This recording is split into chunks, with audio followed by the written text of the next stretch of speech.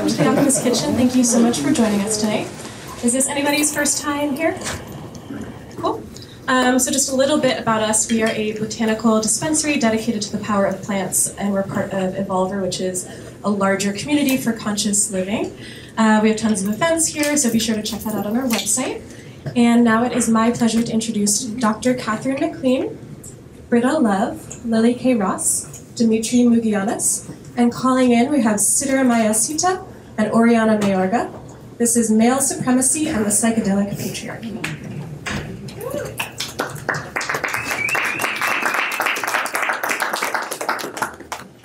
Hi everyone, thanks for coming.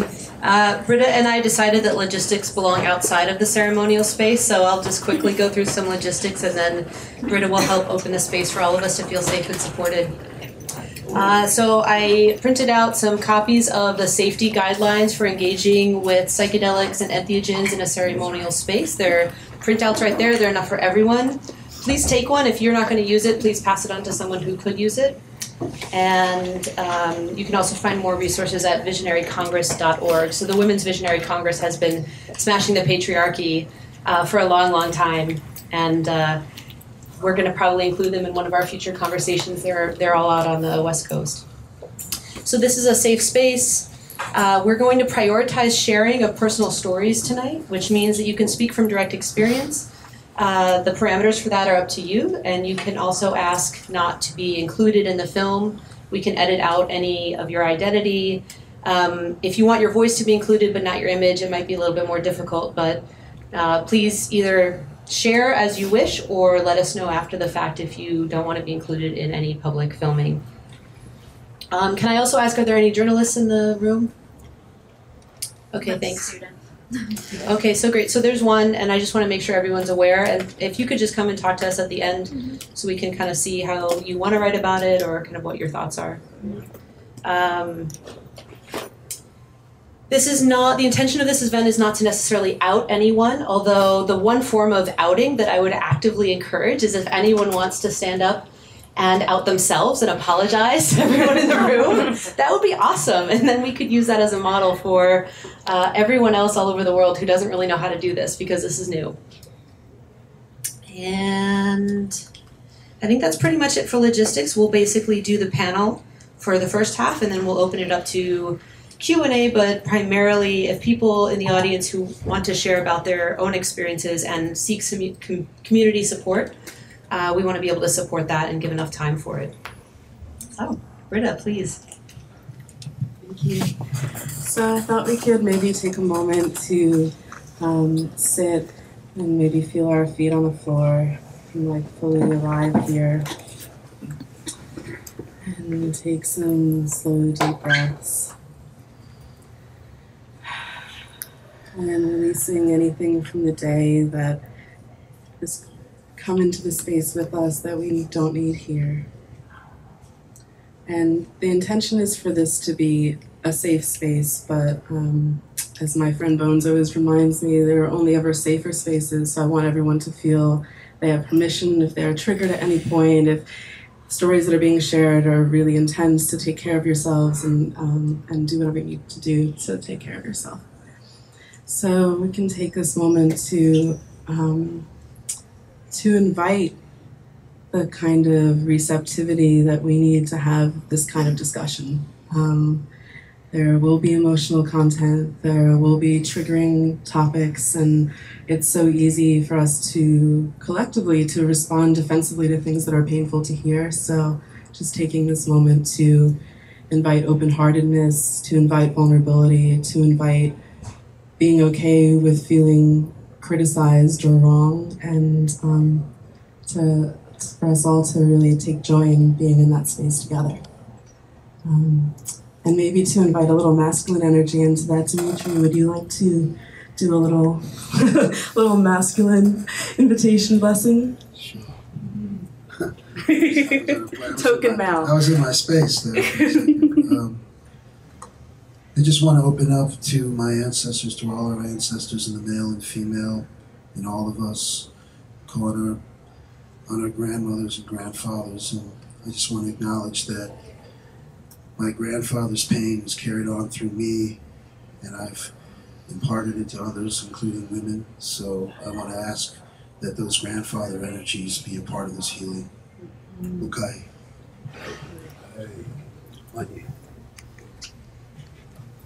Thank you so much.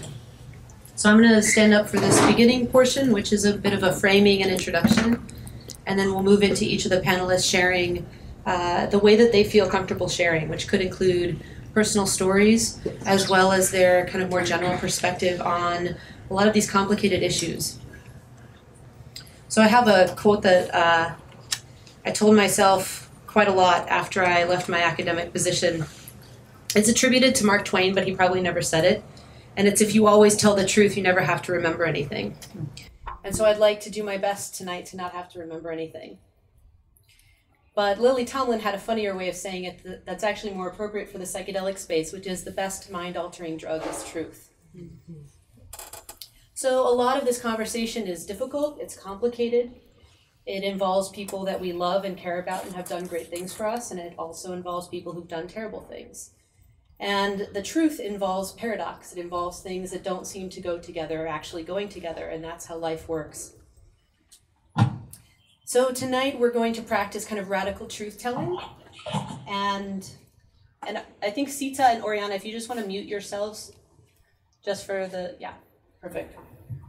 Otherwise we'll be right in the room with you, which is fine. So this is an act of radical truth-telling. Some of the people who are on the panel have never really had the opportunity to speak publicly in a very simple way before. Some people have had the opportunity to speak publicly, but potentially they've censored themselves or felt that they weren't safe enough to do so. And there are people who were invited to this panel who didn't come because they were still scared for their personal lives, their professional lives, and the community just generally not being ready to support them coming out. And so this is kind of the state of where we are. It's not perfect, it will be messy, but we're going to do it. So I'm a scientist and I want to start with some numbers. 90% of all the board members and directors and scientific advisors of the top funding agencies for all psychedelic research all over the world are white men. Even Beckley Foundation, which was founded and directed by a woman, has 18 out of 19 advisors as men. Founded in 2014, MAPS B Corps, which is sponsoring the MDMA trials for PTSD, is actually a huge shift in that domain. 12 out of 14 of its clinical and research directors are women, but the board of directors is still comprised completely of white men. Just recently, there was a survey made public by an academic woman who left academia, and she's allowed people to anonymously report sexual abuse, discrimination, and harassment in academic settings, and she's gotten over 2,000 responses. The hashtag is MeTooPhD if you're interested. So I spent the better part of 12 years in academia. And for the most part, that meant working right alongside very powerful, intelligent men, mostly white men. And I did so with basically every privilege possible except for being a man. My upbringing, my Ivy League education, my access to financial resources, my white skin, my sexual orientation. So in a way, I'm kind of a perfect case study of one, the scientific variable that is the only thing that differentiates me from the other men in power is my feminineness, my femaleness. And so while I can't speak to a lot of different types of discrimination, I can speak to what it felt like to be a woman in that space. And for the most part, I was able to succeed, and I had a lot of allies in that space and a lot of support. But I do, without kind of being too melodramatic, I do want to kind of illustrate a couple different personal stories that might help everyone here understand that when men are in positions of power and authority, it ends up affecting women in all sorts of different ways. And some of those ways are very subtle, and they happen on a daily basis. So right after I started my postdoc at a major medical institution, some of this stuff, I'm not actually naming names, and I'll be very careful, but my bio is public. It's a small world. The psychedelic research community is very small. So I would encourage you to focus on the content and not the characters involved, and not try to figure out who I'm talking about. Because that's not my intention. It's more to illustrate kind of the reality of what my life was like there. So shortly after I started my postdoc, My sister was diagnosed with life-threatening breast cancer, stage 3. And she was about to undergo radical surgery, removing both her breasts and radiation that was supposed to save her life. And so I was talking to my mentor about getting genetic testing because the form of breast cancer that she had was due to a mutation in her genes. And I had a 50-50 chance of having the same genetic mutation. And he said, well, what are you going to do if you find out you have this genetic mutation? And I said, well, I don't know. I guess I would change the whole course of my life. It would change my plans to have children. It would change my idea of my own mortality. And he said, well, if you have to have a double mastectomy, at least you can get bigger breasts. I don't think he understood what he was saying, but I think that jokes like that don't match someone talking about a life-threatening situation. When I was invited to be a keynote speaker at a recent conference, my fellow female colleague and I were housed in a remote farmhouse with a bunch of older men.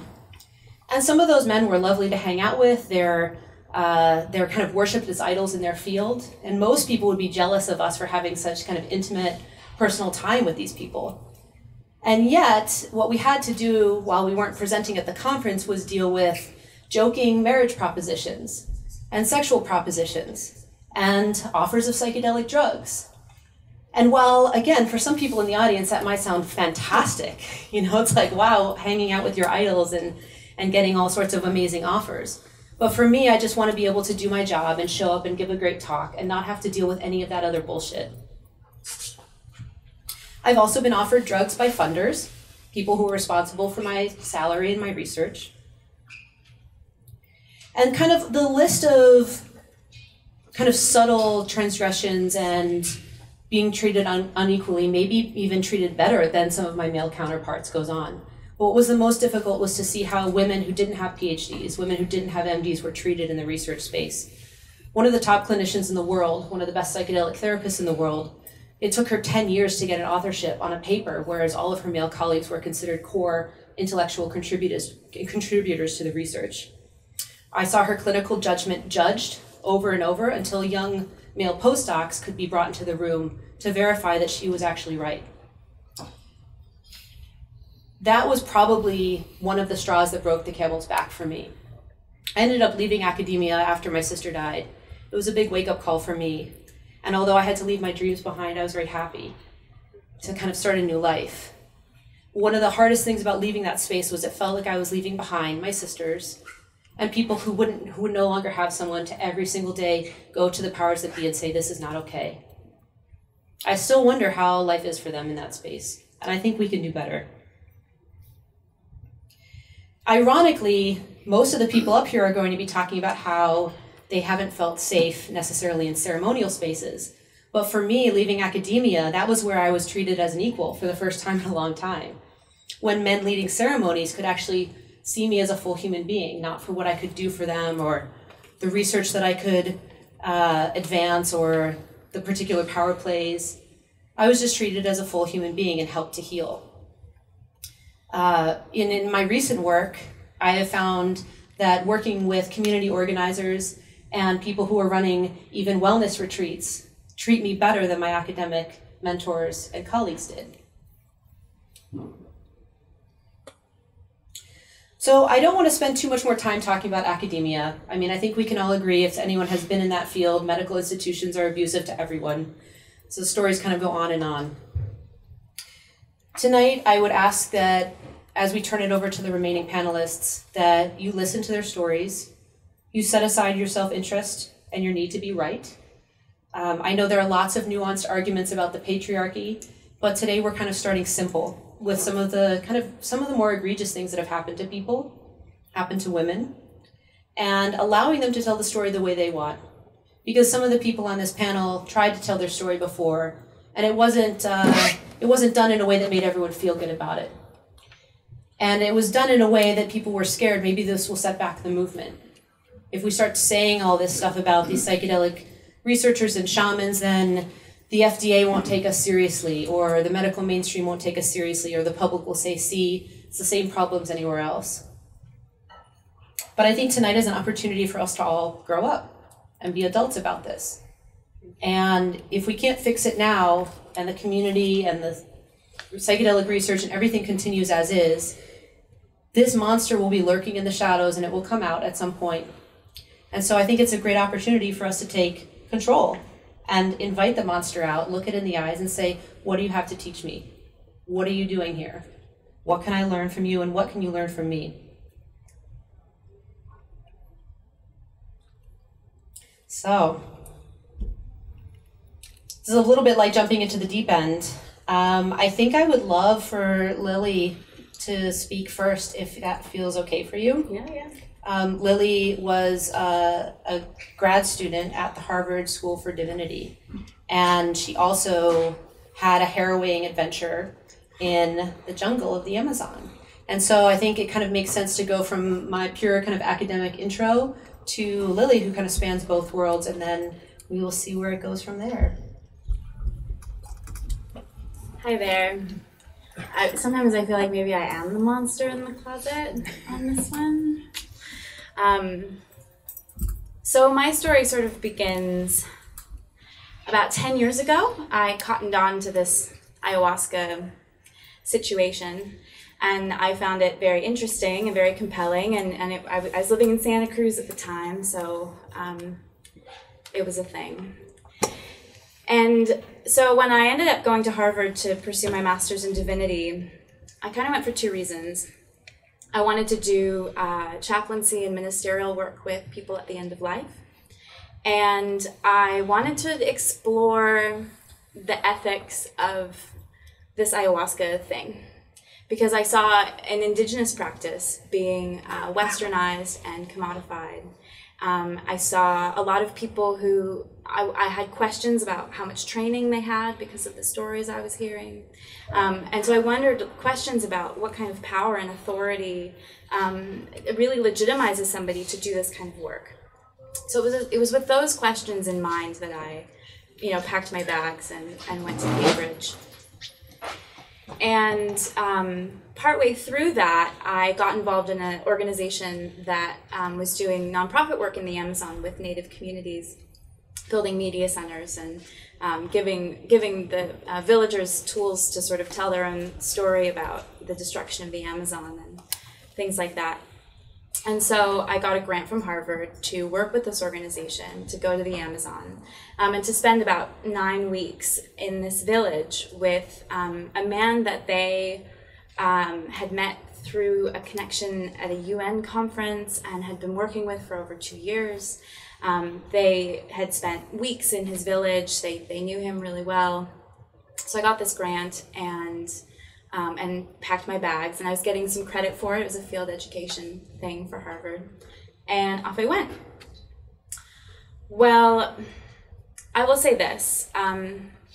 The 2 days before I left, I called one of my colleagues from the organization, and I said, hey, I just want to make sure, because I've heard things about stuff in the Amazon and shamans sexually abusing women. I just want to know, is this guy gonna put moves on me or something? And my friend had said, no, he would never do that. He's married, he has all these children. He's a really fine, upstanding man. He would never do that kind of thing. Of course, that was around the time I even learned he was a shaman. I didn't know he was a shaman until a few weeks before I was going down there. So I went down there to do this other stuff. He was a shaman, but I felt like, I know this. I know a bit about this. I've studied this a bit. I know that this is a risk. I've done some background checking in terms of who is this guy, and had seen his resume and had asked the question: is this safe? All of that quickly became irrelevant. Within a few days of my being there, he secretly and without telling me dosed me with brumancia or floripondio, which is a scopolamine alkaloid-containing plant known for dissolving people's wills in a way. And what ensued was 25 days of being kind of a void of a human being. I had no real will. I don't know if the drugging was ongoing. There was that first night that I eventually realized involved the scopolamine, and then the next day when the first rape happened, and then that night when he gave me ayahuasca, and And in the course of my time there, he raped me maybe 5, 6, 7 times. I never said no, which was interesting. When I reported it to the embassy in Ecuador, they said it wasn't rape because I never said no. But if you know anything about scopolamine and what it does, there is no option. Someone tells you to do something and you just do it. I'm an Aries Leo, for God's sake. Like, you know, no one tells me what to do. It just doesn't work. Good luck with that one. But that goes out the window really quick. So that's the dark and the heavy part 1. Part 2 was I ended up fleeing the Amazon when I found out that he was rumored and alleged to be responsible for multiple murders, some of which involving scopolamine and ayahuasca. And that's a whole other story. But what I'm trying to convey to you in a way is the severity of the situation I was in. It was pretty out of this world. It was immensely terrifying. And it broke me in some ways. So when I found that out, I managed to escape and get away and get back to the US. But to be honest, like so many victims of sexual violence, I could have come back from that. What broke me was the response of my community when I came home. So again, I have limited time here, so I have to pick some bits and pieces of it. But I was told to shut up. I had opportunities to tell the story on large platforms, and I was overwhelmed at the prospect. And so I was seeking counsel from the elders in my community, and I was told that if I spoke out about this, that I would single-handedly be responsible for reinitiating the war on drugs, and that I was going to undo decades of advocacy for psychedelic research to carry forward. And I was told I should have known better. I should have known better to go to a place like that and not take better precautions. And a statement like that, I want to linger on that statement for a moment, because not only is it victim blaming, but it's also racist. What are we saying about indigenous men if we say, hey, white woman, you should have known better? Excuse me? That doesn't really sit right at all. And it still doesn't sit right. And it's still something that people will say occasionally. So I had a big falling out with the psychedelic community. The term now is secondary victimization. So after a long time passed and my heart had been thoroughly broken, and I had a moment where I realized I don't get back the life I had before this. I don't get to be the person I was before this. I'm going to do something new. And I had the opportunity to move overseas and to pursue a PhD in sexual violence and victim blame. So my ship turned quite a bit. And I learned things like secondary victimization, which is the period after sexual violence. I learned things like adjacent victimization, which is the way in which people who love victims and survivors might be impacted by the suffering that they see happening to, within their loved one. And I learned about this thing called reactive victim scapegoating. So I'll drop a little bit of this and then I'll go ahead and pass it on. So Jan van Dijk is a scholar based in the Netherlands, and he has done some really interesting research into the etymology and history of the word victim. So victim derives from the Latin word victima, which is an animal offered in sacrifice. And it was not applied to human beings until Johannes Calvin in the 16th century applied it to Christ as the expiatory victim. The victim by way of sacrifice redeems mankind for their sins. And you can see that he traces this kind of 100-year period where you start to see biblical texts referring to Christ as victim. And it wasn't until several hundred years later that it started to expand out into more, victims of crime, victims of natural disasters, things like that. But what came along with that history is an expectation that victims bear their victimization with a certain passivity, a certain meekness, a turning of the other cheek, so to speak, and a Christ-like, inhuman ability to forgive their abusers and move on. Thank you very much. So that's one side of the spectrum. But we also live in a cultural context in which we are constantly told to pull ourselves up by our bootstraps, to be strong, to overcome adversity. A great book by Barbara Ehrenreich called Smile or Die. She talks about how women who are cancer patients are expected within the discourses of the kind of cancer community to turn their cancer into the best thing that ever happened to them, and it woke them up and transformed their life. But this is the logic that we're living in, and that logic is very much at odds with the meekness and the passivity. But what Van Dyke argues is that, and he uses a lot of examples of public victims to exemplify this, and he analyzes this. He says when victims don't behave in the way that we expect, when they're not forgiving, when they're not passive, when they're not meek, they are vilified. The media and the public, they turn against them. And the problem is not the abuser, who has harmed all of us. The problem is the victim for carrying themselves in a certain way, for daring to speak about the thing that happened. And so I learned this is the thing that happened to me, this reactive victim scapegoating.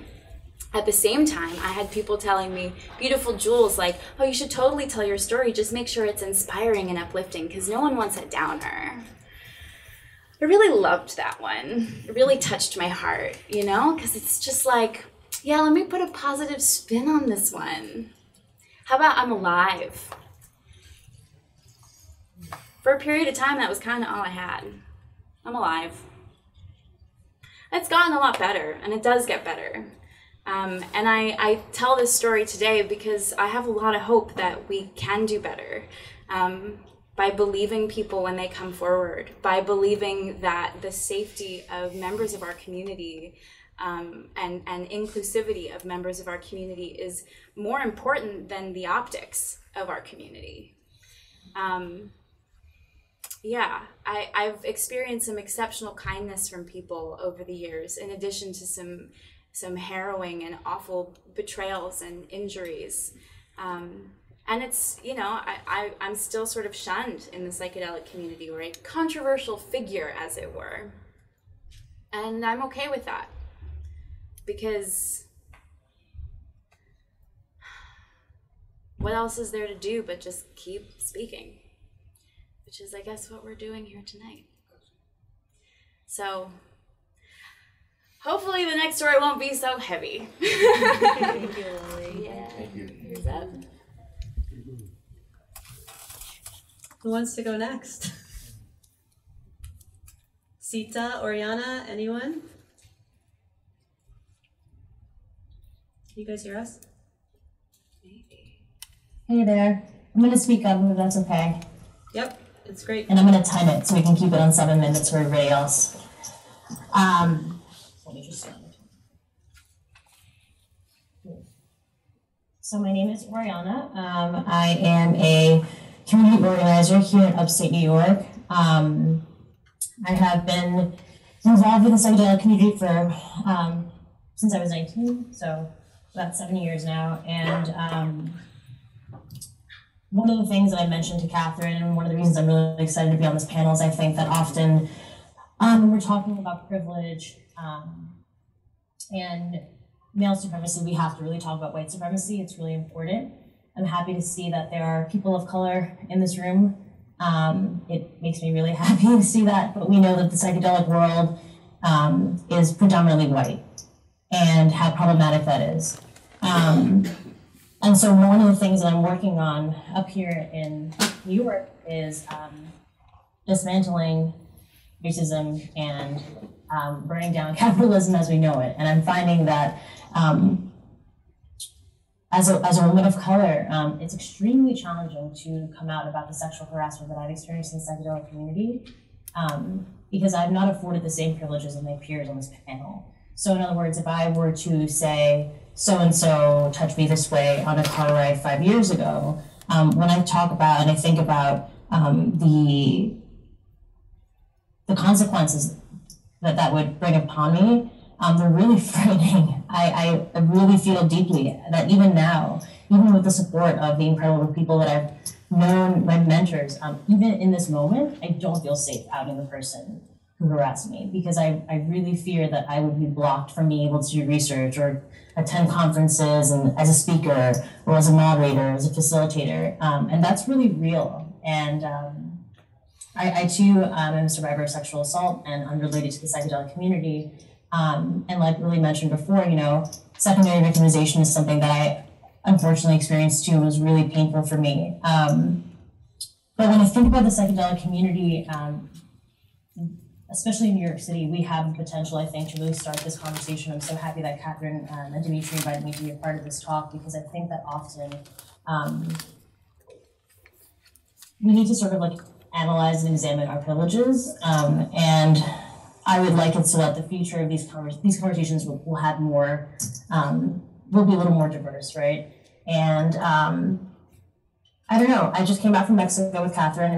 We just went on to a conference about psychedelic community and cryptocurrency, and it was really interesting to be in a room full of people with a tremendous amount of power, and you know, thinking about our future as a community. You know, when we're thinking about funding for these types of panels, you know, we need to be very intentional, I think, about who we're collaborating with and who we're inviting to these spaces, and who's supporting this work. That makes it, I think, yeah, I think it's important to keep, you know, some sort of accountability with that. These are just like thoughts that I've been thinking, but what I wanted to really bring to the table was that before Katherine and I met on Sunday on our plane ride back to New York, this panel was predominantly white women. And I really felt that, you know, it's sort of, that is a psychedelic community, right? And so one of the things that I hope to do is to continuously advocate for people of color in this work, and make sure that they also have, that their voices are lifted and that they feel safe and able to speak. And also to recognize that, you know, we have a lot more to lose when coming out about sexual harassment and sexual assault. I guess the last thing I'll leave you with is sort of my journey to this community. When I was 19, I had spent a year doing some healing work, in therapy, psychotherapy, talk therapy, and like dance classes, EMDR, to work through the trauma from my sexual assault. And I discovered MDMA, and it changed my life, and I love it, decided that I wanted to forever advocate for that medicine in our community. And in that process, realized that we're a really privileged community to be able to talk about these things in the first place, and that I really wanted to focus my work on slightly different stuff.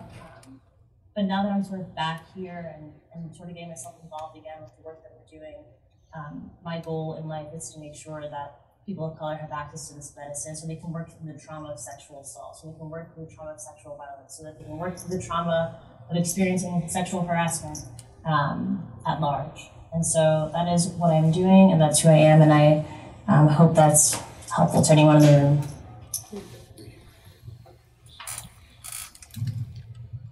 Thank you so much, Oriana. And actually, I'm so glad that she also contextualized how she ended up on the panel, because that's a great example of me being completely wrong and her bringing that to my attention and me doing the best I could to try to fix it, even if it was just something small. And so in my Zen practice, I've learned that it's a lot easier to be wrong than to be right, because when you're wrong, you learn something. And so, Oriana, thank you so much for having the courage to call me out and to point out that I wasn't seeing through my privilege of inviting mostly my white friends to be on a panel with me. And I'm so happy that it worked out, and even better next time to get you here in person, give you a little bit more heads up. So thank you so much. Cool. Thank you, guys. Yeah, something that we were talking about earlier at dinner was that psychedelics can be used for so many things, and it seems like we're only using them for a couple things, one of which is putting them into mainstream medicine, which itself is a place of trauma and abuse for lots of people and unequal treatment, and we're using them for ego trips. So it's like we picked the two most dumb applications for psychedelics, and we're like all in, let's go for the ego trip and the mainstream medicine. And so it's just like a challenge to be a little bit more creative. Like, psychedelics don't make you a better person. They don't make you automatically atone and forgive and learn how to see all of your faults, but they can. And so let's actually have the medicines work for us. And we can work for them too, and there's a relationship there. So I thank you for tying in the most obvious point that this isn't just any community this is happening in. This is happening in the community where allegedly we're all supposed to be getting enlightened, right? Evolving consciousness. Yeah, evolving consciousness. Hashtag evolving consciousness. Can I make one comment on that?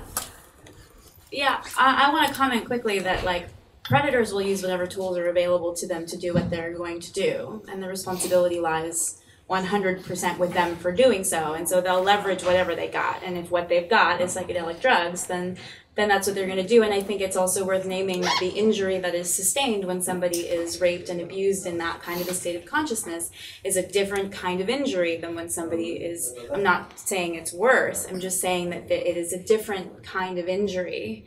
The two aren't quite the same. So yeah, I think that's important to kind of keep in mind and to remember that, you know, predators seem to, I'm stepping a little bit outside some of my expertise here when I sort of say that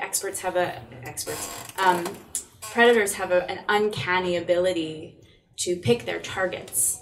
And that's not the responsibility of their targets.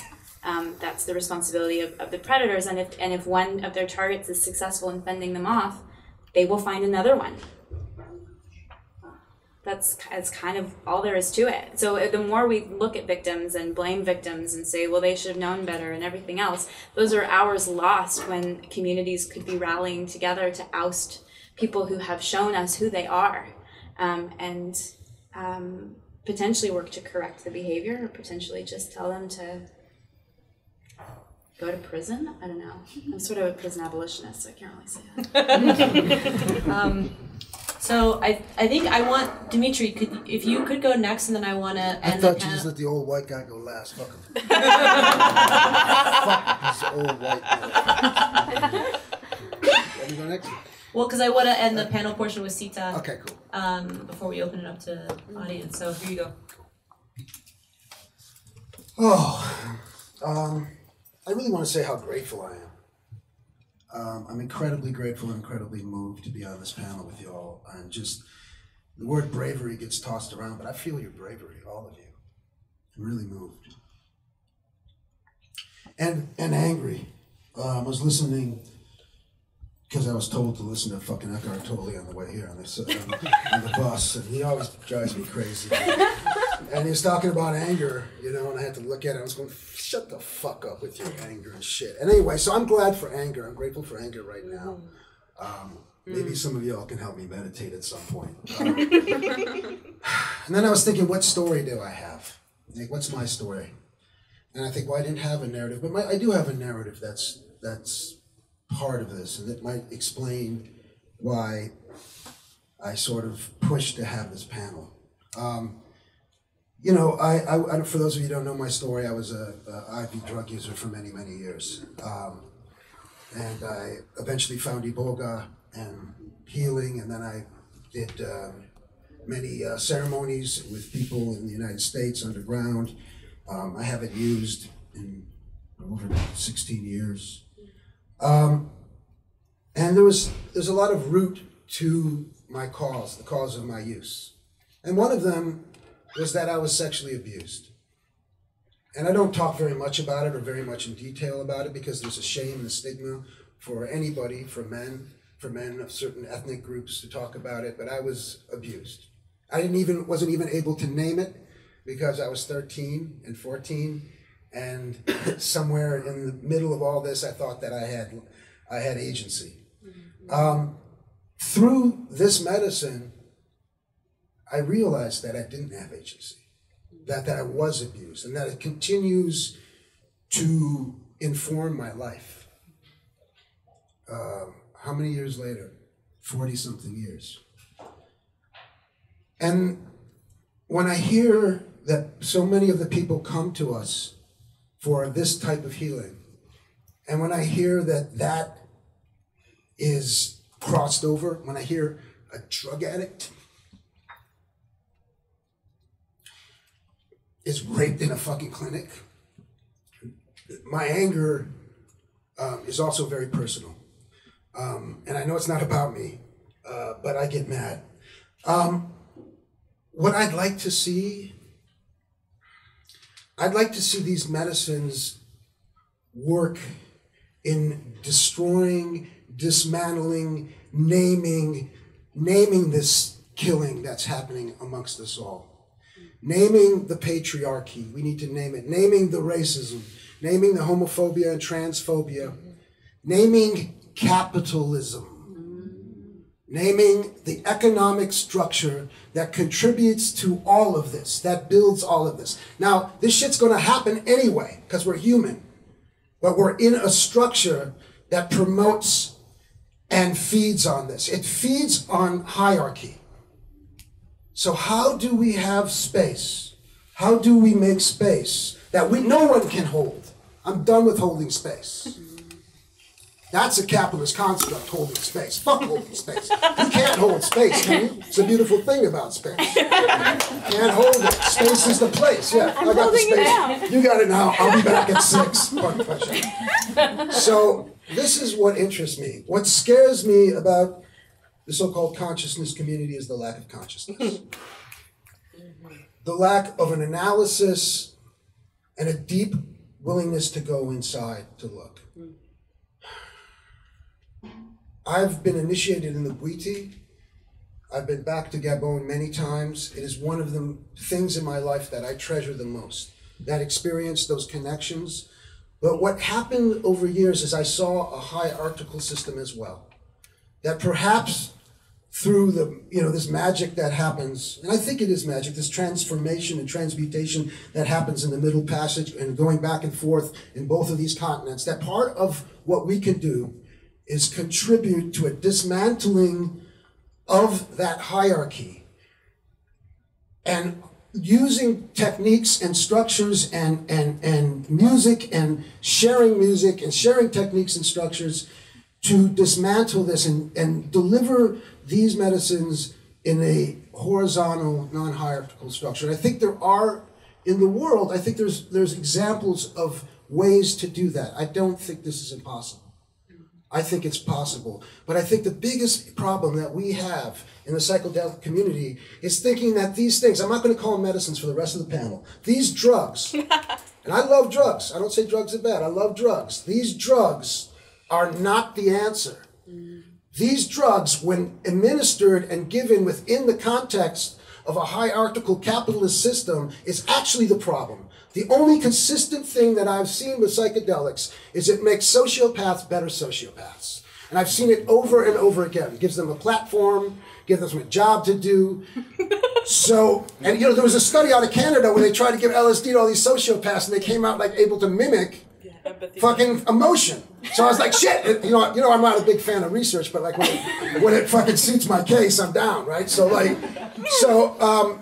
think that when we look at these things as commodities, they will be given as commodities and the results will be a commodified result. We need to take it out of the capitalist system. Look, it's the end, man. This is it. We come out of these fucking experiences. We have this oceanic fucking expansion, and then we're like, well, how can we get this to Pfizer? Like, let's get to work right the fucking way. That shows the power of capitalism, the power of the corporate state, the power of the medical and industrial complex. And that's what we're up against. To simply inject it, it will be disastrous results. Let's go, Sita. Sita, I would love to hear from you, and then we'll open it up to some more discussion. And also, I want the audience to be able to have their say if they would like to. Great, thank you. And thank you all. There's a little bit of feedback. Okay, I think maybe, okay, not now. So good evening, everyone, and hello to everybody, and thank you for all of the stories and statements that you've made thus far. Yeah, there's so much. I'm sitting here with my head in a bit of a spin, figuring out, okay, so how do I say, pick and choose the most important things. So I think first off, I just want to point out a few things that struck me as everybody else was speaking. Oriana, you mentioned that you just come from Tulum with Katherine, and about this. I actually heard about it very late in the game, but there's this psychedelic cryptocurrency conference with a lot of, I think you used the word, powerful people. And I just am throwing this out there for what it's worth. And, here we are in a really more cottage industry, intimate kind of setting at the Alchemist kitchen. And there was, some promotion, not a lot, but some promotion to raise $1,000 for this topic to help pay for airfare. And $220 was raised. And I kind of get this feeling that if it was about something else having to do with research with a bunch of white men, it would be a hell of a lot more than $220. Just saying. So wanted to point that out. Thank you very much for providing the psychedelic cryptocurrency contrast. And then, the other thing I wanted to mention is that I'm not much of a smasher. I may have been in my youth, but not so much anymore. But I am a dismantler. And I think that it's important to dismantle things because I like to look at the pieces as they're coming apart to make sure I don't use those same pieces to put back something in place that wasn't working previously. And to say that I am not an academic by any stretch of the imagination. And I think I'm going to share a little bit about what my own personal background that I don't normally share in my bios. So I am 58 years old. I'm 33 years sober in the conventional sense. I was born and raised inner city poor in Philadelphia. A far, far world away from, the jungles of Peru, and really Brazil, where I started my journey with ayahuasca. So just and in an era where talking about a hierarchy or a patriarchy just wasn't happening. Okay, when I was a teenager and in my early 20s, it was the 1970s and early 80s. So it's a very different era, and so I'm really grateful to be in this era now, where we are having these conversations. So a couple of snippets I'll share. One is my first trip to the Amazon was to the Brazilian Amazon, and it was a retreat that was hosted, and there was a faculty, and with the exception of one person, no surprise, this was in 2001, they were all white men, and promptly after my very first ayahuasca ceremony, I was propositioned by one of them. So, and my guard was up, but I was still so new to the whole scene and the world. And then I found out, this guy's a researcher and he's published, and I didn't have that kind of background. So I felt particularly I wasn't flattered, but very confused.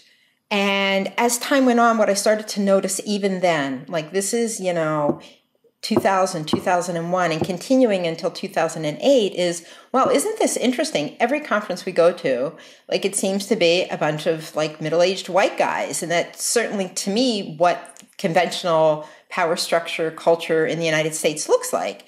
And so in Ibiza at the World Ayahuasca Conference a few years ago, I think it was in 2013, I looked and I'm wow, there's so few women, there's so few actual healers, and so few people of color. And so I set out to create a conference, which I did in 2008, and Dimitri was there.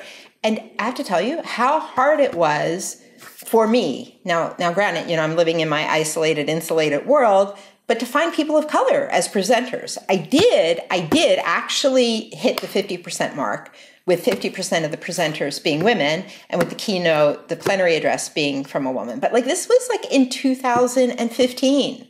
So it's pretty crazy that, I think that the psychedelic community and the plant medicine community is actually still pretty much mirroring, the white power structure. So just to reaffirm what everybody was talking about earlier about academia, it's kind of true across the board. And in these last few minutes that I have, I want to talk about this guruization of indigenous healers that Britta touched on. So in 2002, I started traveling to the Peruvian Amazon and ultimately was continually called to the work with ayahuasca and master plant dietas. And then I was invited to apprentice with the Shipibo maestro, Guillermo Arevalo, also known as Keston Betza. And he was my maestro. And, you know, I continued to diet with him over a period of years. And at one point it came to my attention that he had been sexually abusing a woman. And the minute that happened, the story was based on something that had happened a few years prior. And I was getting ready to do a big retreat at his healing center. And I flew down there because I thought, like, I don't care how close we are. Like, this is not happening if this is true. And I flew down there, and he, in fact, acknowledged to me, yes, it was true, that everything that was reported was accurate, had happened, and that he and his family, who I knew, had a big meeting, and we all sat together. Yes, I'm healing. I don't even like put a hand on someone else's hand in a ceremony. And I should say, like, I don't want to say sexually abusing, sexually assaulting, raping, you know, in ceremony, out of ceremony. And I thought, okay. And actually, it was so interesting because I was bamboozled, because it turns out that's his MO. He admits it and says, I'm working on it. And then you think, oh, and of course the story is already dated from 2 years prior. And that's why I'm not having that experience, or I'm not hearing about it. So, but it turns out upon further investigation, that was his MO for the previous 15 years. And every person, and then, you know, around that time in 2008, I started asking people and everybody knew. And I'm like, are you kidding me?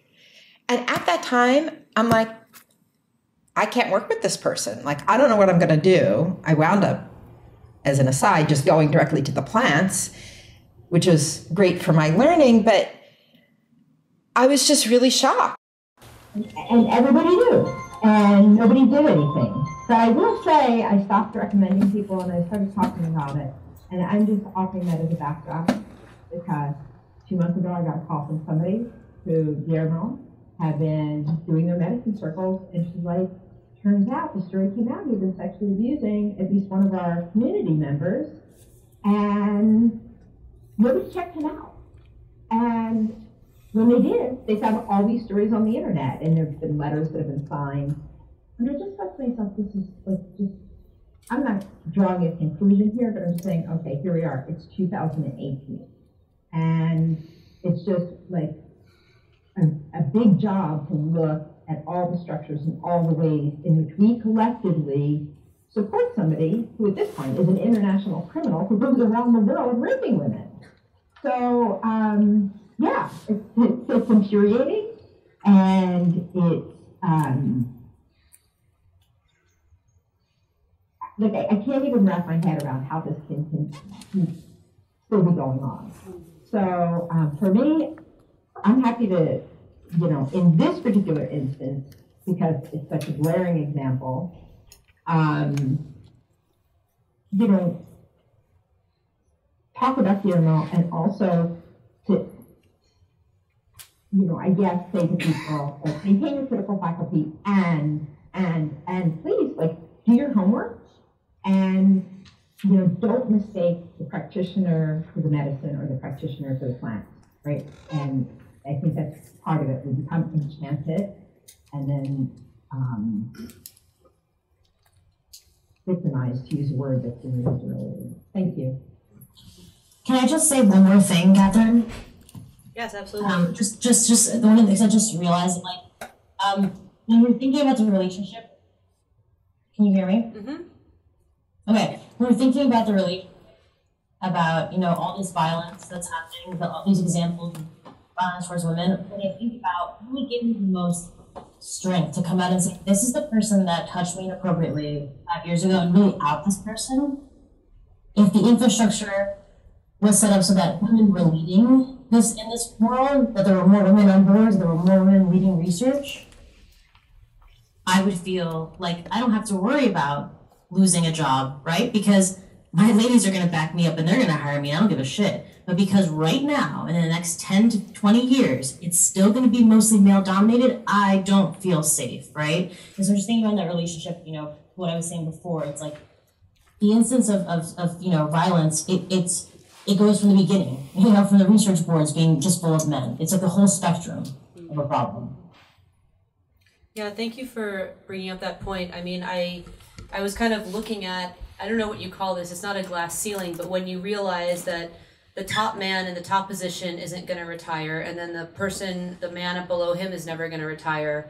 And so then you kind of look at your whole entire life in this state of limbo. Some days are great, some days are hell, and you'll just be kind of like giving up your whole life for something that you believe in, always answering to these men in charge.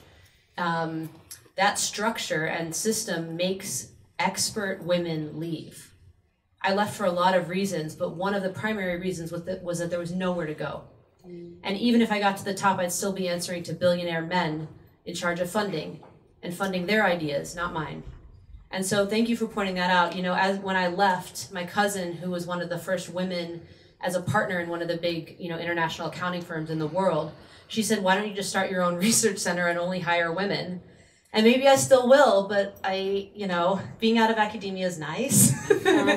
I still think that that's on the horizon, and I think you bring up an important point, that until we create, maybe it's a stepping stone, right? We're dismantling, but in the meantime, it would be nice for women like you, Oriana, and women like Lily to have a place where they could be hired exactly as they are, and not have it be about the female at the top just reiterating all the same problems as the men at the top. And so, you know, I had to kind of take a step back and work on myself to figure out how we might even create spaces like that. And I'm still learning, but it's a really, really good point. And so we have a hard stop at 10 p.m. So that gives us 45 minutes, which is a lot, but maybe not a lot if there are people who really want to share. And so what I was thinking is, one thing we could do, I mean, as you can imagine, everyone up here has a million opinions. We're all really smart, we're creative, we have a lot to say. But there are people in the audience who never get to speak. They never get to be on panels. They're not even, you know, known in the scene. And so I would love to give any of you an opportunity to talk, and it doesn't have to be eloquent, it doesn't have to be thought out. It just, you know, just speak from your own experience, and we'll not hold space for that. Each person, we're going to give you 3 minutes and really try to hold you to that so that other people have a chance. And I don't know if anyone wants to kind of be the most courageous person to try this out. We're all kind of making it up as we go. And I am going to give priority to women first. Sorry. Are we taking questions? Well, I want to see if there are any people who want to share first, and then questions are also totally awesome.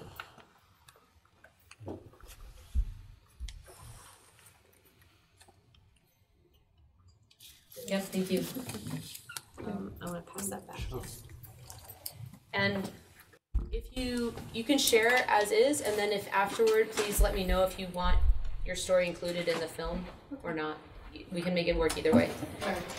I was assaulted by a babysitter when I was 4 years old, and dealt my entire life with that, mostly because I was told not to talk about it. And over the course of my life, I did therapy, I got involved with an herbalism class, and worked with plants that helped me, allowed me to have a voice about what had happened. And eventually, I heard about ayahuasca and decided to try that as a way to sort of resolve these issues that had been plaguing me. Mostly about trust and my ability to, I guess what I had learned as a child was that what I thought was something that had gone wrong and then had been told that I needed to forget about it, I learned not to trust my gut. So I had problems in relationships and wanted to finally put that all to bed. In the course of ceremony, it wasn't the healer, but it was somebody sitting beside me that assaulted me repeatedly over the course of the night. And it wasn't didn't rape me, but he kept grabbing me between my legs. And I was under the influence and like kept stop it. And I was more annoyed than anything. And then in the morning when we were all sort of awake and lying there trying to process what had happened, he did it again. And I got pissed. And I got up off my mat and went and talked to one of the healers there, one of the guides, and had a conversation eventually with this guy, young guy. And he said, I feel really uncomfortable, and started to cry. And the guide said, well, I believe you. And I was like, wait, what? What just happened here? I told you what my experience was, and he didn't say he didn't do it, but suddenly it became about the plant giving me this opportunity to deal with this trauma. Oh my God. And I bought it. And I was like, okay, this is my opportunity to deal with this young man who reminded me in a lot of ways of this babysitter who had assaulted me. And I called him out, and then I forgave him. And for me, it was a really powerful moment, and I insisted that I was the one that got to speak to him. But then I went home and I spoke to a friend of mine, and she's like, Donna, do you understand what happened? I mean, I didn't even see it. The fault was put on the plant and not on this young man. And he was never called out for what he did. So I called back this guide and relayed this story. And it was still sort of, oh, this was your opportunity. It all ended on a high note. This was a great thing. And it wasn't until the end of the conversation where I said, look, this was an opportunity for him too. Who assaults women? People that have been assaulted, and you completely left him out of the equation. And that is wrong on your fault, and that is wrong on your side, and it is wrong for anybody else that attends that ceremony with this young man in attendance. And what they did was end up dividing the space by sex, so that the women were in one room and the men were in another room. And he hasn't come back yet, but from what it seemed to me like a solution. Anyways, that was just something I wanted to Thank you so much. That's sort of an example of like a psychedelic. In the mic. Just this is an example, sort of an extreme example of psychedelic gaslighting, which happens all the time, and so much power given over to an inanimate object, regardless. I mean, look, I talk to a boba every day, but I understand it's a plant, and whatever I do, I'm doing. So I think it's rampant in the community. It's sort of rampant in spiritual spaces where we have to have a positive outcome of everything. And it's also part of the deeper psychedelic narrative that there is a healing that is linear, that it ends, you sort it out, and you move on. I think there's a sort of it kind of runs in a parallel for cognitive behavioral therapy, you know? Like, we're gonna just get this done in 12 sessions, and then you're out the door. So thank you so much for sharing it. I just want to sort of piggyback on that. I think when we're afraid to call folks out for the movement, we have to ask what the movement is. What movement are we afraid is going to get derailed that involves coercion and rape? So if that's the movement, then I want no part of it. That's exactly what I said when I left. I think I used those exact words. This is not something I can be a part of for those reasons. Yeah, thank you for sharing your story. And to echo some of what you experienced, I also had people telling me that my rapist had done it to heal me, and that I should thank him. Yeah, so that's pretty common.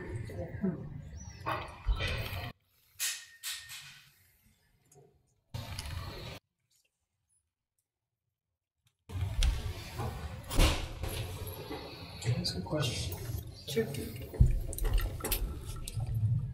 I feel a little nervous asking this question because I don't need to be sarcastic anyway, but I feel like I just could use a little clarity maybe on the association with what Katherine started out with, naming, the proportionality of white males on the boards of MAPS and Hefner and these organizations, and these experiences, these very glaring experiences of sexual assault. Because the title of the panel has been Psychedelics and the Patriarchy, whereas a lot of the tone of what the content of this has been tonight has been psychedelics and women's experiences of sexual assault, which is a very serious topic. But I guess I'm just confused about where the association between the umbrella of the patriarchy combines with that.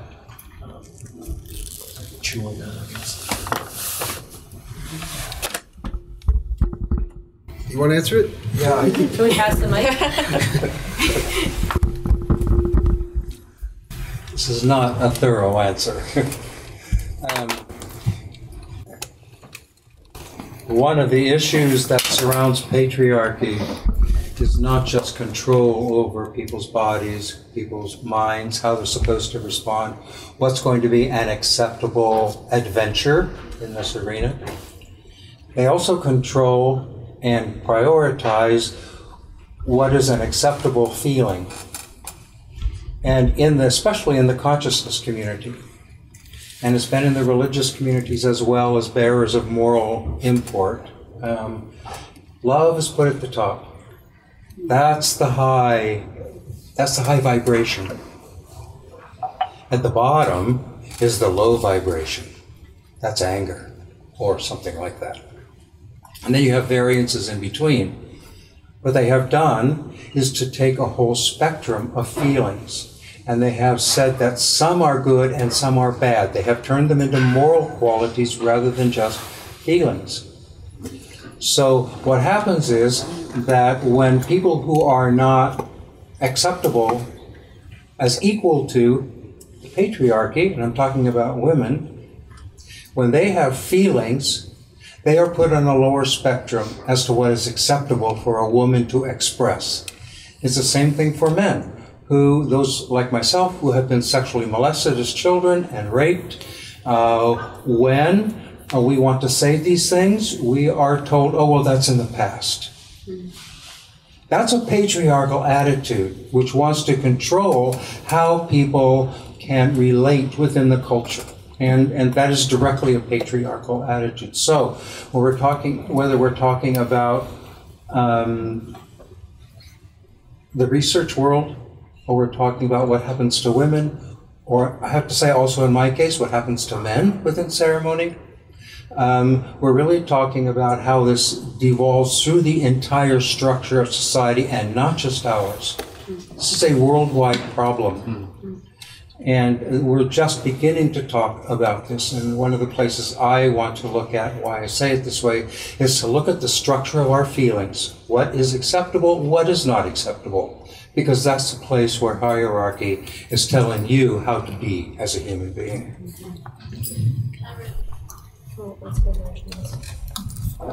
Just to kind of add on that, patriarchy isn't just about sexual assault, although that is a huge major aspect. It's also about communication and how people talk to you. Working in the I Begin community, I can't tell you how many people tell you what you need to do and how the right way to do things is. Saying that there's a black and white way to do things, or right and wrong, or absolutes, or that you have an authority over other people, that is patriarchy, that is hierarchy. And it mostly does come from men, but I also see it coming from women. I recently did an ayahuasca ceremony here in Manhattan. And at the end of the ceremony, when I wanted to leave early, and I wasn't allowed to do that, I was told that if I left, I would be doing things wrong, and I was gonna have left something unhealed. So this man was telling me that I was doing my healing wrong if I didn't play by his rules. That is patriarchy. When somebody in the IBN community tells a person reaching out for treatment that they need to do this or they need to do that, that is patriarchy. And I think that it's much less violent than sexual assault, but it's something that needs to be recognized. And recently this was really brought to my attention in an exchange I had in one of these Facebook IBN groups, which I try to stay away from. But it was a man telling a woman that she was doing something wrong and she needs to do this. And this is a man running a clinic. And I called him out, and he told me that I just wanted to argue with him, and that's why I was bringing it up. So I think that it's important to recognize that communication and telling people what to do, that is also patriarchy, and that is also hierarchy and authoritarianism.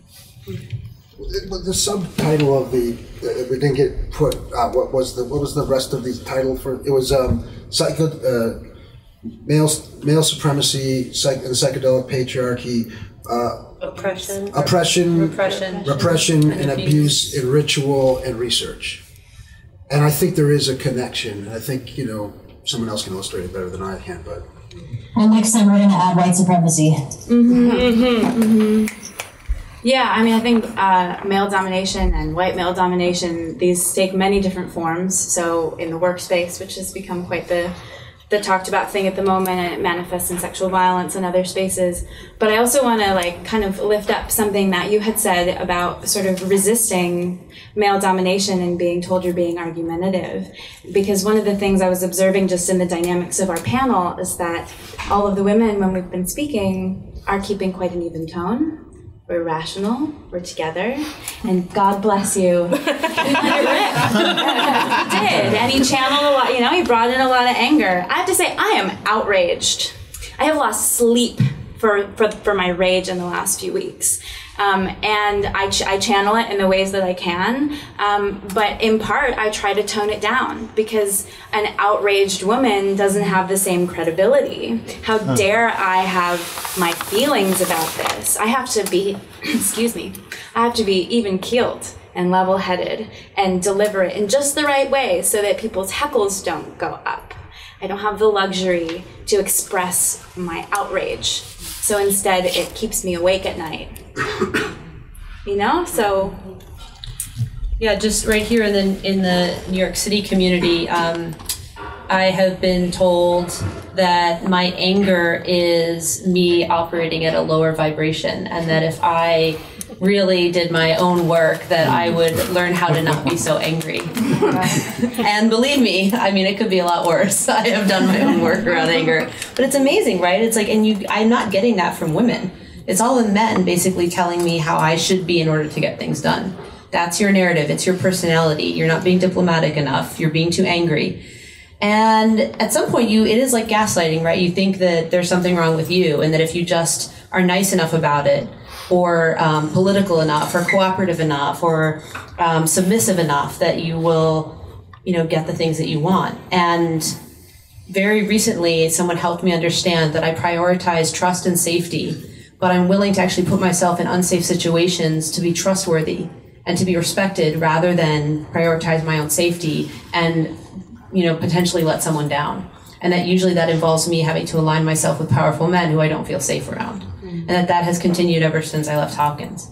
And so, these are things that, someone said a bunch of women were all talking about these issues at the crypto psychedelic conference.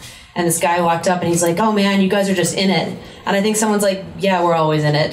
This isn't just like a conversation choice. This is our life. I wanted to add also that I think so often when we start talking about sexual assault, we sort of put this in this other box, like we're talking about sex, but we're actually talking about power. And patriarchy is a system of power. And so we can kind of point to the most egregious episodes of the exploitation and abuse of power through sexual assault, but we're actually still just talking about a continuation of the microaggressions that Katherine was subjected to at Hopkins. There's just a kind of, and also that our response is often to sort of go down this very binary road. And I'd love to think that just by putting more women into these systems of power, which should happen 100%, that we would be solving the problems. But I think that's a really biologically deterministic idea. And I think that not only are there more genders than just men and women, and we've been having a really binary conversation, but I want to put that up.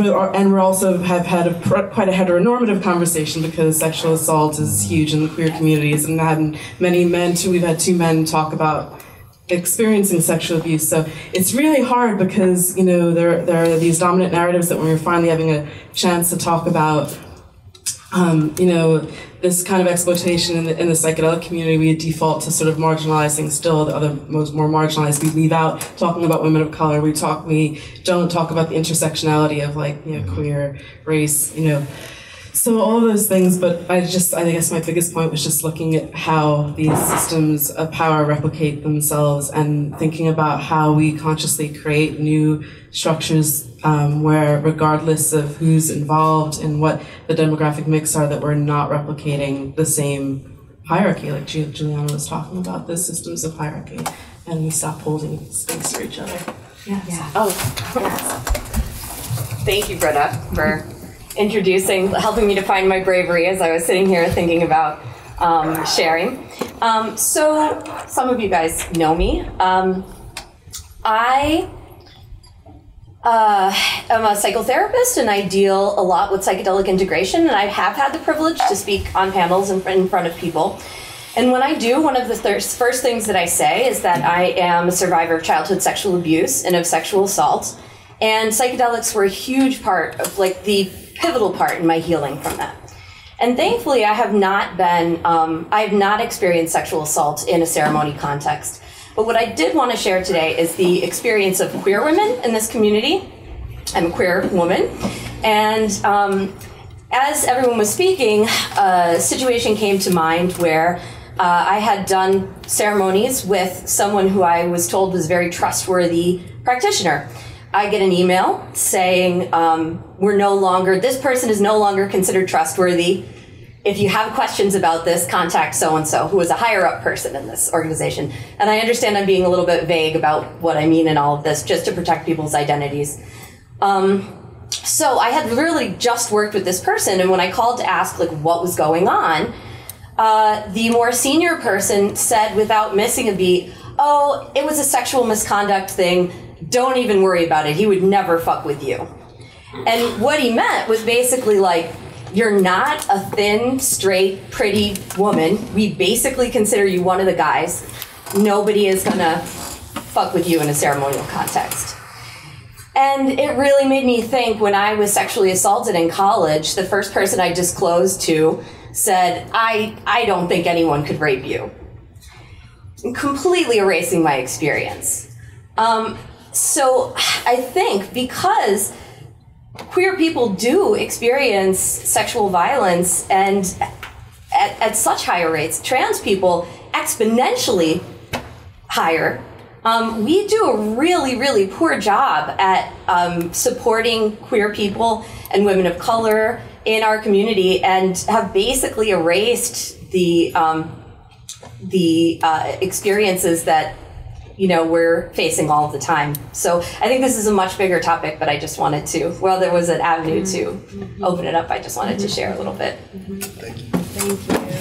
If I could just jump in and say thank you so much for sharing that, because I think it's really important to know that, you know, like we're also talking, you know, and I know I have been about men and women and a male practitioner and, you know, women participants, but it's across the board, you know, this, and what I want to also throw into the mix is an acute awareness that I had of women angling for position, and then like buying in, feeding into the hierarchy and the patriarchy, like to get a little bit of leverage and a little bit of position, and then they too perpetuating the system because there's no other options in part, and then in other part, you know, like I don't know what the personal deal is, but it happened.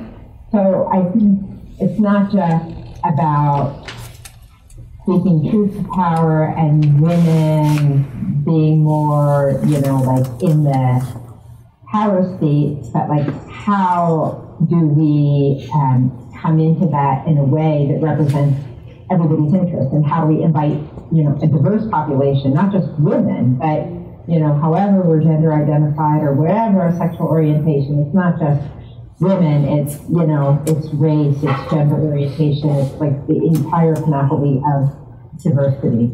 From my perspective, I think it's really going to get us where we want to go. Can I just, go ahead. I was just going to say, I appreciate that, and just feel like there's a that's why so often these conversations feel to me like such great opportunities for every one of us to do the work, and especially if we're doing it in psychedelic spaces, to sort of self-examine where we're complicit. And regardless of, I'm a woman, I have been complicit in patriarchy. I've certainly benefited from my white privilege. I have, there's like, none of us are innocent, and it doesn't make us bad people. It just gives us an opportunity to become better people. So. Two points. I remember the first now. Hopefully I'll remember the second when the time comes. I hear a lot right now in the context of the Me Too movement and various things that this is a new thing and we're just starting to talk about this. But actually, Against Our Will, Men, Women, and Rape, which was considered one of the most influential books of the 20th century, was published in the 1970s by a feminist writer. And actually women have been talking about, in some ways what we're doing is it's not new. Like, feminists have been working on this for 5 decades. But they're women, many of them. So that's kind of the point. There's not the same currency and credibility. And I want to give a shout out to Kimberly Crenshaw, who coined the term intersectionality, and just in Washington Post had a piece come out. Intersectionality is the idea that when you have, like, say you're a black woman, there's ways in which you are marginalized from the black community as a woman, and ways in which you are marginalized from the white-dominated feminist movement because of your race. And so there's like this falling between the cracks, potentially, and an invisibility and a silencing that happens. This is from like 1992. Patricia Hill Collins, another amazing intersectional feminist thinker. So there's a huge range that we get to kind of pull from, and a lot of knowledge that's actually already been generated that we can rely on to strengthen ourselves and to keep showing up and kind of update the work for 2018 on drugs. I just wanted to say, too, that like when we're thinking about, and maybe this is something, Katherine, that we can at the end, all the panelists can maybe think about contributing, going over, when I'm thinking about what are the solutions here. If you are cognizant of the fact that you're benefiting from your white privilege, do everything in your power to lift up the voices of, these marginalized and these disenfranchised communities, If a queer woman wants to be a researcher, help her. If a woman of color wants to be a therapist, help her. Like, we need to, in order to not continue being a part of this, patriarchal system, we need to actively work every single day on calling shit out and helping our sisters and brothers. We have to help each other. It's I feel frustrated sometimes because I feel like I've become militant in the past few months about calling shit out, and it's not enough, right? I have to also use my power and privilege, the little that I have, to help advance and lift the voices of those who aren't often left out of these conversations. So, the takeaway for me, if anyone in this room, if you're in a position of power, do the work to help others be able to break out of our fucking miserable system.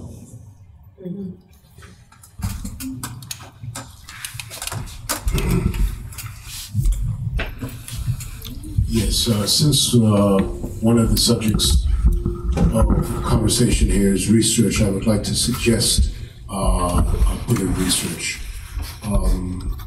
There was a group that came out of an organization that I used to work with in the early 60s. Organization was Student Nonviolent Coordinating Committee. I suggest that you research and look for women who were SNCC women. They were black women. They were largely black women, but there were also white women in there. And the name of their journal was Triple Jeopardy. This was before, and this was in the early 60s, before any discussion of intersectionality or anything like that. Triple Jeopardy: race, class, and gender included sexuality at that time. So I strongly encourage you to add that to your sense of history in terms of this struggle of women. Thank you.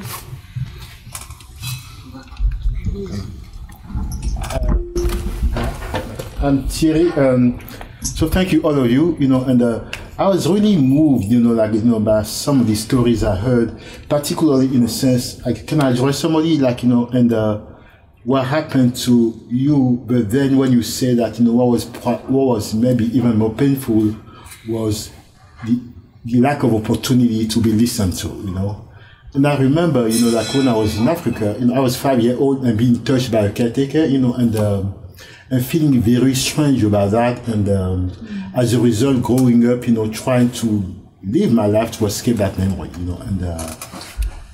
And I remember going back to Africa at the age of 22. At the time, I had an addiction already that I picked up in the US. And this woman is sitting across me. And I had this murderous rage inside of me. I know that there's something wrong, And I remember going to my dad, to my mother, and the idea, no, this could not have happened, And it was a threat. It was a threat to them, So like sitting in this room, it becoming clear, at least in my opinion and in my own work experience, that we know in this country that sending people to jail doesn't work.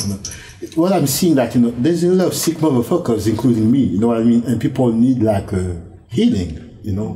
I can just imagine those healers in Africa, the woundedness, and the curse that they are passing down to their kids, and. We just we just need I feel like more healing, I was talking to my mom, right, my mom has been there, has witnessed, violence as well. So I cannot help that, to feel that the solution need to be individual. I need to do the work personally, but the love need to be collective, you know what I mean? And I don't know how to say it otherwise, and also to recognize my privilege, to recognize my privilege that, no matter how painful this was, I'm still, I still have, a lot of privilege, and the last thing I want to say is, it has been, as a guy, who went to college, I did my feminist class and all that, looking very, thinking that I'm so sexy and stuff, it has been very painful, to witness the extent, of what actually happening in terms of patriarchy, and I have a niece who's 3 years old, and I have a sister. I was talking to her about it, and she said, Thierry, there was many times in Africa, some of my boyfriends were, I was really afraid of them, and to know that this, I'm the big brother, and that my sister were in the same house, and there was this parallel universe, one because she's a woman, and one because I'm a guy, so so it's very painful, to experience, and so hopefully I'll do something.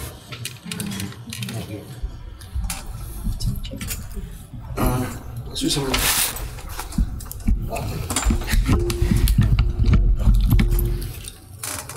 I just wanted to bring one other point, and I think it's been subtly said, but it's often missed in this country and in class, that regardless of where we might have even come from,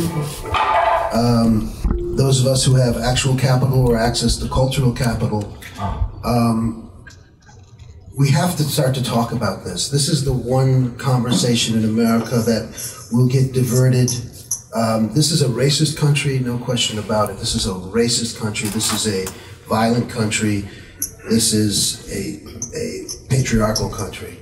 But the access to the medicines are primarily based on, whatever class fluidity we might have had or whatever class we were born into.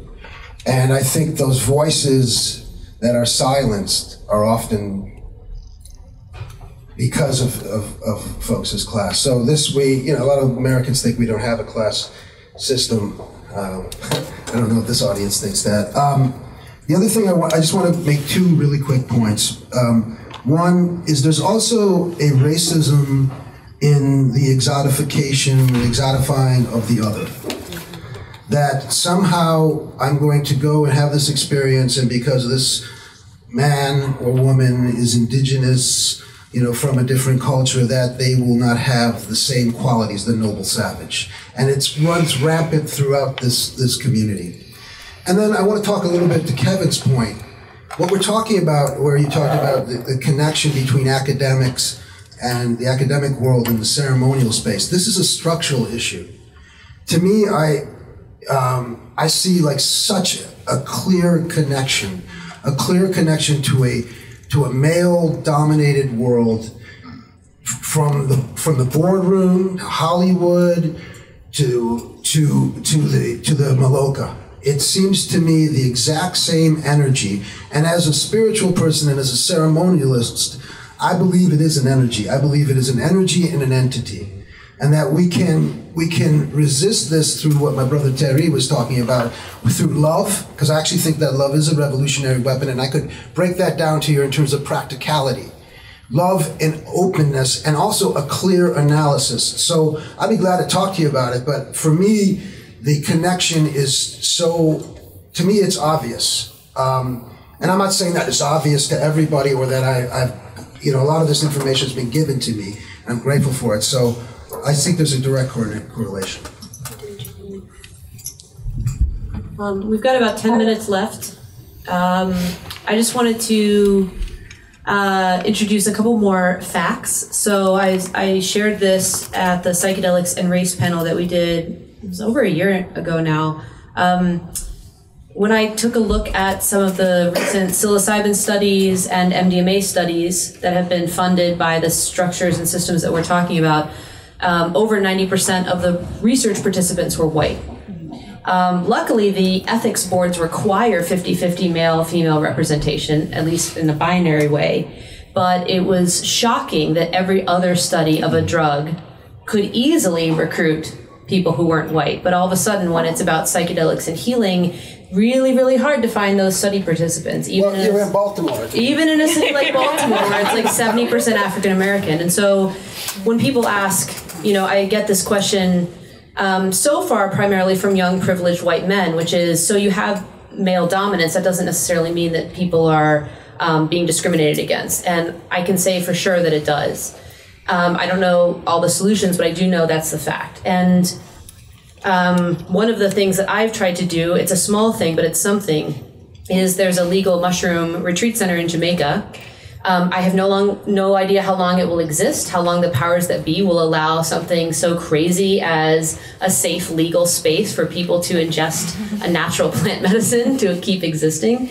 But for the time being, there's a nonprofit organization that helps provide full scholarships for people to go down there and receive healing. And it's a little bit ludicrous that people have to fly all the way to Jamaica to get access to natural mushrooms, and that the psilocybin studies are being done with a synthetic chemical funded by billions of dollars from private individuals, mostly for white people and people in upper middle class situations. So it's something that can be done. If you know someone who wants to go, or you're the person who wants to make it possible for someone to go, please come find me. There are a couple flyers left over from the Crypto Psychedelic Conference, so you'll notice that you can donate in normal dollars or any form of crypto asset that you potentially have before it all crashes.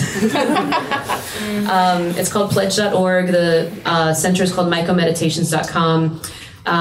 There are other examples of revolutionary things like this that exist within the system, and they might just kind of come and go, but we have to really keep our eye out for them. And there's a way of supporting people who can't have access to the clinical treatments. Another related point that I want to bring up is that there are now for-profit companies trying to create commodities out of synthetic psilocybin and also MDMA. There are also nonprofit organizations doing it a little bit better, but the power systems are very similar. One of my favorite and respected colleagues is helping out one of these for-profit corporations, whose investors are like some of the most terrible, nightmarish people you could ever imagine within the kind of corporate world structure. And this person said to me, I'm helping them because I think if I don't, it will be unethical. They'll do it anyway, and then people will be hurt. I get that. But he also said, I want to make sure that people in the inner city of Baltimore have access to psilocybin through Medicare. And I said, that's such a quaint notion because mushrooms grow everywhere and they don't need a system to tell them that they can access something for free through a government agency. But I think this is kind of like the brainwashing that we're dealing with, that some of us, it's obvious, and to others, it's just like, I'm helping the system because that's what we've got. And so it's kind of creating alternatives and creating options so that the experts feel like they can actually help the right people rather than just continually serving these overlords. you know, the people with the money, the people in positions of power, because they've already succeeded in the business world. You know, it's like, let's kind of like take some of the veil away from this idea of idolizing the clinical researchers and these like philanthropic funders. It's not a pretty scene. It may still help a lot of people, but it's not pretty. So with the little bit of time we have remaining, I would love to hear closing statements from our panelists. I've already made my closing statement. Sita, do you want to go first? Sure. So I think my closing is a little bit of an endorsement of Dimitri's last statement, that this is an energy. It goes from the boardroom to the Mayorga, for sure. I am, you know, one of a few women plant wisdom practitioners that I know. And I think that's a reflection of money and power, male dominance, who has access to the medicine, who can get on a plane and go to Peru and study for 10 years and, you know, do all these things. So I do think all of these situations are a mirror of the white male power structure that's in place. I'm committed to shifting it. And I also second Oriana's invitation for us to help each other, to do something, not just you know, complain, or, you know, but like to identify and dismantle and do what we need to do to create something different, so that 100 years from now the conversation is very different.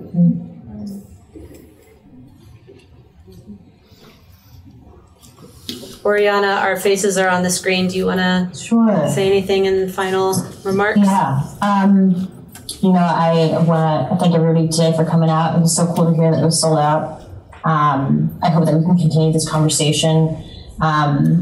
You know, seconding, obviously, or thirding, I guess what I said, Sita said, is, you know, making sure that we're helping to lift up the voices of people who are not, you know, lifted. And I guess I'm going to make my ask very clear. If anyone in this room knows how I can get involved with an MDMA, you know, psychedelic training program so that I can do this work, contact me. I've been trying for years, and somehow all of my allies and women friends and male, no, I've never, if somebody knows, I'm trying to get on a MAPS training program so I can do this work. That's my ask, personal ask. And the second thing I would leave you with is, before donating any money to anyone, even people that I recommend to you, do your research, figure out what the board looks like, figure out who the men are that have started the nonprofit, do your work, because though I'm trustworthy, I think, I mean, you know, do your research always before you donate money. And thank you again for everybody showing up.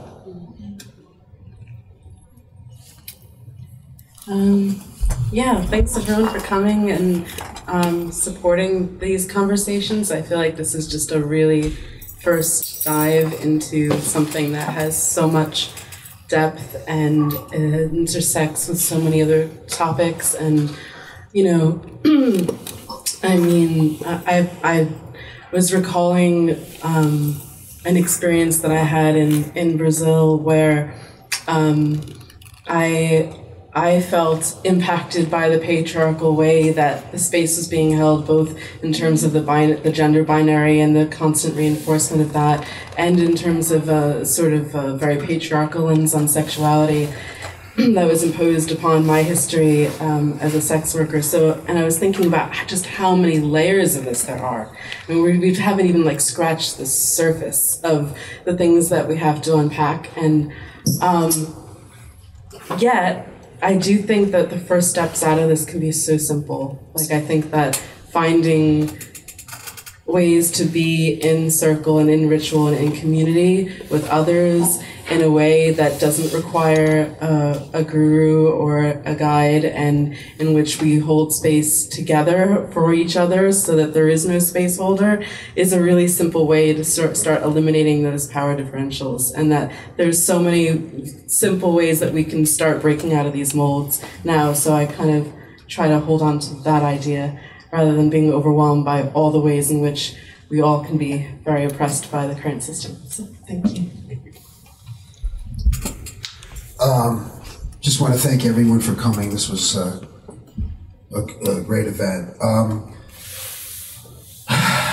I guess, you know, I was thinking Bob Marley line, seems like total destruction is the only solution. Nobody can stop them now. And I don't say that as a nihilistic way of viewing the world. I don't think Bob was a nihilist.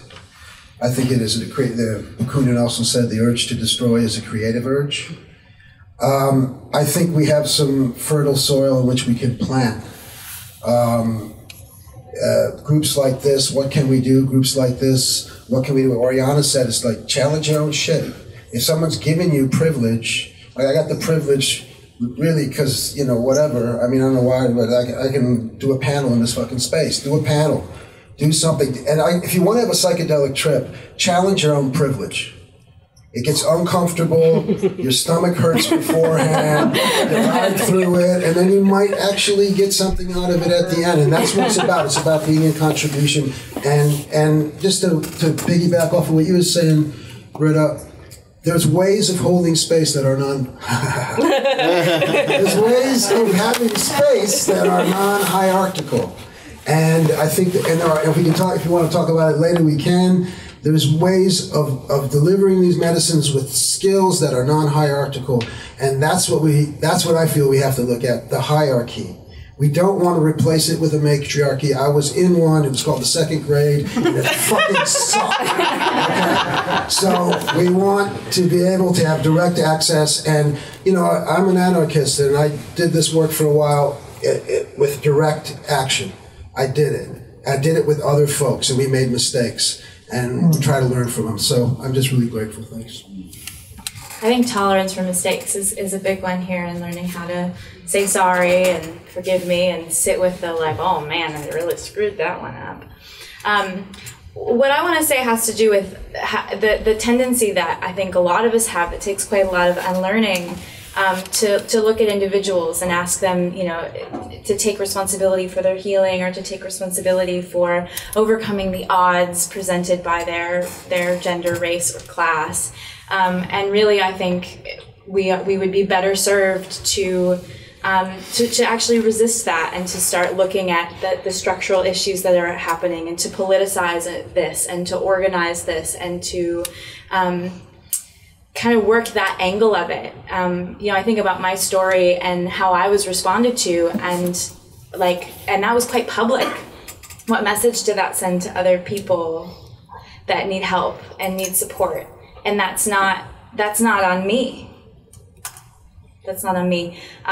So, you know, to any survivors or victims that are in the room or that are watching this, it's not our fault and it's not on us to fix it. You know, we're people like anybody else, but at the end of the day, this is a collective issue, and it's time to get the weight off of our backs and start learning how to respond to one another with compassion, and to also take the hurt that we feel when we hear stories of pain, oppression, and suffering, and to politicize that shit. Thank you, Lily, and I'm so happy we got you to come back, at least for a short trip. Speaking of trips, please go to gofundme.com/psychedelic-patriarchy-event. And that way we can raise some more money to help cover airfare, to help find new spaces that are more inclusive and non-hierarchical, and maybe even find some patrons who are willing to make them free and low cost. Right now, that's a bit of a daunting feat in New York City, is to find an actual physical space that is inclusive and non-hierarchical and not owned and run by men and charging a lot of money. We're very grateful for the space that exists right here tonight, but we can do a whole lot better, and we can create real community, physical spaces where people can go, not just for events and entertainment, but for real support, for psychedelic sanctuary, places that are like a church and an emergency room combined and are open 24/7. So that's my vision. Let's see, please take those safety tips that are printed out as you were coming in. You probably missed them, but pick them up, hand them out, give them to friends of yours. We didn't think about an easy way to do this, but we don't have access to the email list from this ticketing event. So if you want us to contact you with follow-up information, please, let's just pick one of those safety tip sheets and we'll write on the back of it. Anyone can add their email. If there's some enterprising person in the room who wants to collect email addresses, that would be awesome. I'm facilitating a women's retreat in March. So again, a very little thing that I can do, but to create a space that's all women and people who identify as women, biological or otherwise, down in Jamaica. And yes, it is a luxury, it is a privilege, it's very hard to get to, but we're creating a really awesome, safe place for women to process a lot of the issues we've talked about tonight. I want to thank all of our panelists. I think that we will look back on this moment as complicated and difficult and ugly as it was leading up to it and making it happen. And emotional as a pivotal turning point for our community and a moment where we all said that we can do this as grown-ups. We can grow up together and we can help each other and we can all admit when we're wrong and do a whole lot better. And so thank you all for being here to be witness and participate in this moment. And thank you, Katherine, for all the hard work you did.